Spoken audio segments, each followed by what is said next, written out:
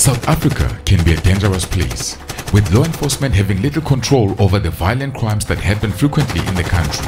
And some of these crimes might seem as though they were taken from a Hollywood movie script. And they are well-known kingpins who are serious career criminals, and the police are doing little to stop them. Additionally, whole entire families have built empires from dealing in the underworld, and through their connections with the higher-ups, managed to evade consequences. What's also unique about the South African crime landscape is that going back to the 1970s, the 80s and the early 90s, the original black mafia or black organized crime groups emerged from the taxi industry. Now, due to the limited opportunities that black people had back then, criminals would invest their proceeds of crime in the taxi business and then use the business to launder their dirty cash. You see, the taxi wars over lucrative routes over the years bred seasoned hitmen, dangerous characters, and those who are brave and ruthless enough thrived and got rich in such environments. And concerning families who own taxi empires, they are mostly known to be notoriously dangerous, and the more money and taxis they have, the more ruthless they become.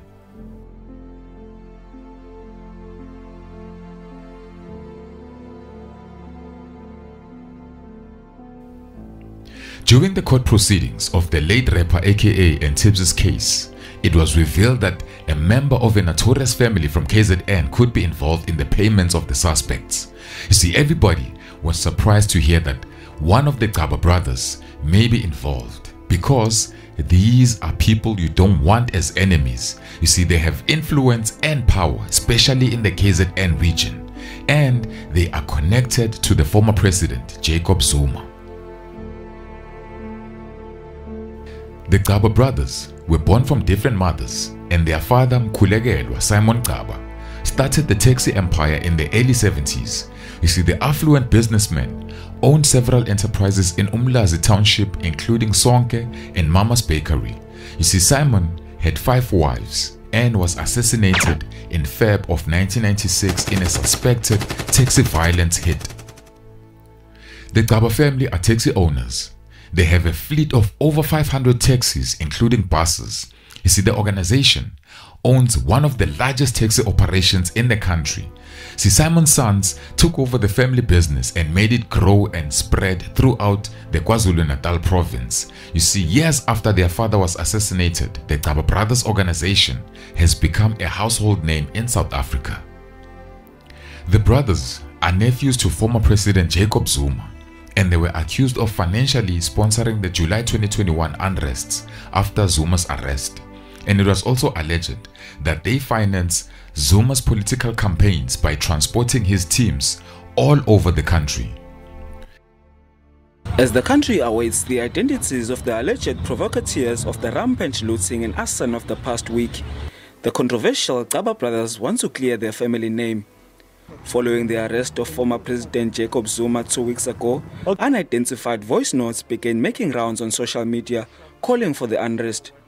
Some of the voice notes were alleging that the Gcaba brothers had sponsored the routers with transport services. In a recent voice note, a woman alleges that the Gcaba brothers are planning to transport supporters of the former president to a shutdown planned for Monday, 19 July at the East Coast Correctional Center. It might be that there is this thing that we are the relatives of Mr. Zuma. And therefore, because we are the relatives of the former president, then people have got this notion and this thing in their heads that we might be sponsoring the violence or we might be financing it, or whatever. I can't really tell you where this thing comes from, but we think our biggest sin is that one, that because of the relationship that we've got with the Zuma family and the former president and his family, therefore people have got this thinking in their head and this assumption, but which is not true. We've got nothing to do with anarchy, looting, theft, and anything that is happening right now. The Gcaba Brothers organization has been linked to various criminal activities, including murder, extortion, weapons trafficking, and other illegal businesses. You see, they are known throughout South Africa for being ruthless to many who've dared to cross their path. It is believed that the Gcaba brothers have used their wealth to buy the loyalty of several police officials and powerful politicians. Now, Mandla, Sthembiso and Mfundo are the most famous Gcaba siblings. You see, Mandla used to head and manage the Gcaba brothers' taxi empire, and he's probably the most prominent in the family, and many say he's played a key role in transforming South Africa's taxi sector. In 2012, Mandla denied using political influence and being Jacob Zuma's nephew to get a 300 million rand Port Shepstone transport contract. Now, the contract went to Ugu Transport, which was 80% owned by taxi operators and 20% owned by a smaller bus operator, including Mandla's Amandla Emicabango Tradings Company.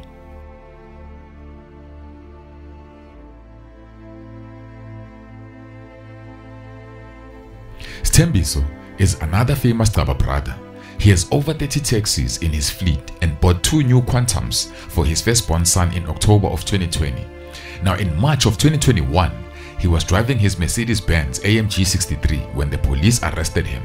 You see, the car did not have any registered plates, and they found him in possession of 70 stolen SASSA cards, and in them, they each contained 7,640 rands each.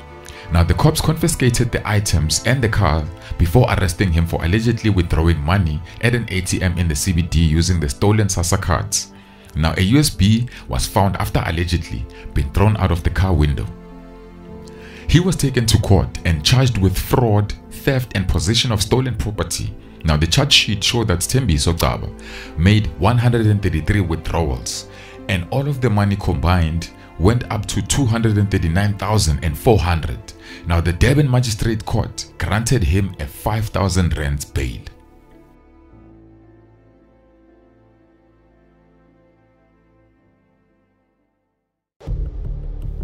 Mfundo is another popular member of the Gcaba Brothers organization. He was among the 11 men accused of participating in a shooting at the Brook Street taxi rank in 2015 which killed 15 people.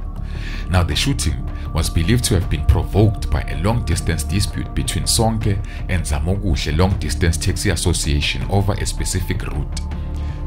Mfundo allegedly was the driving force behind Sonke's illegal invasion of the minibus taxi routes that caused the shooting at the Brook Street taxi rank. It's exactly a month since the deadly shooting at the Brook Street taxi rank. 3 people were killed, including an innocent bystander. Several others were injured. The clashes were linked to a feud over taxi routes. 12 suspects were charged in connection with the incident. In court today, the gallery was packed to capacity, with a heavy police presence in and around the courtroom. After 3 weeks in custody, the men were granted bail. Amongst its reasons, the court says the investigation into the case could take up to a year, and denying the accused bail would not be in the interest of justice. However, he did give them bail conditions in that they were not to go to the Brook Street taxi rank, and added to that also not to interfere with or intimidate any state witnesses as well as government officials while they are out on bail. The case was remanded to the 18th of January 2016. Until then, the accused were ordered by the court to report to a local police station every week.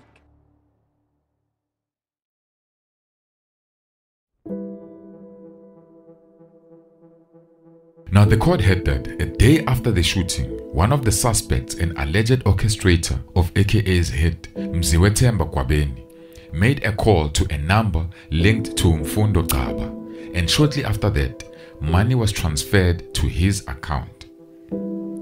Now, as I'm recording this, the family raised concerns that authorities have not yet approached Mfundo to share his side of the story. Now, this is what they said. We believe in the principle of fairness and the right to be heard, and we urge that this opportunity be extended to Mfundo at the earliest convenience, and it is crucial to understand that Mfundo has assured the family that he has no connections to any illegal activities, nor does he has any motive to engage in such. That's what they said. The state claiming a KwaZulu-Natal businessman is the alleged paymaster in the murders of rapper Keenan aka Forbes and celebrity chef Dibelo Tibbs Motwane. The allegation emerging during the bail hearing of 5 men accused of killing the pair in a suspected hit on Durban's popular Florida Road. This was in February of last year. Karinda Jakmo. The money was transferred from the bank account of the company Bright Circle Pty Ltd. According to the company records, Mr. Sidney Mfunda Gcaba is the sole director of this company. When the money was transferred, a reference was used as consult. This, we are of the view, was done to disguise the nature of the funds, as same is viewed to be payment for the shooting. My team and I are currently investigating the source of this and any other funds that may have been used for the planning and execution of these offenses.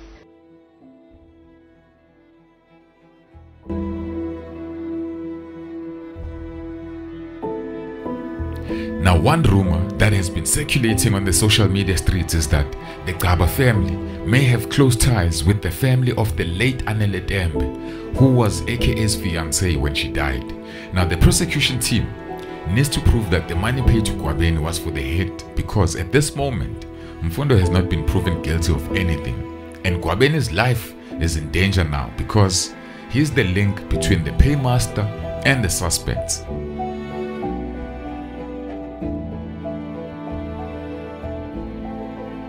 Now, what I'm wondering is, if they lose the case, is Gwabeni going to take the fall and possibly spend the rest of his life in jail, or is he going to tell?